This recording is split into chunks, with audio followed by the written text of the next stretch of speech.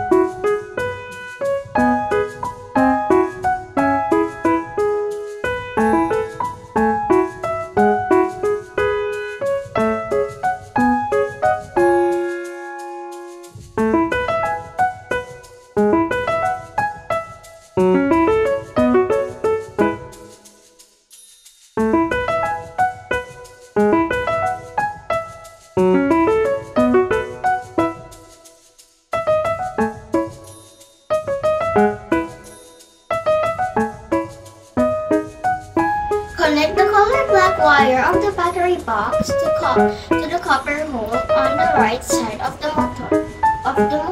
Right side of the motor. Connect the red wire to the hole behind the crocodile clip. This one is the crocodile clip. So I just connect it here. And here. Tighten the metal wire and then the sleeve the white worm gear on the motor shaft. So maybe this is like this. Ayan na siya. Look. Turbo mixer.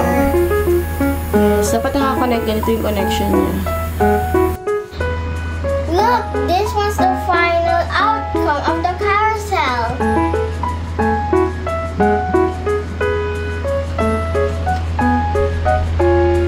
Look, it's moving.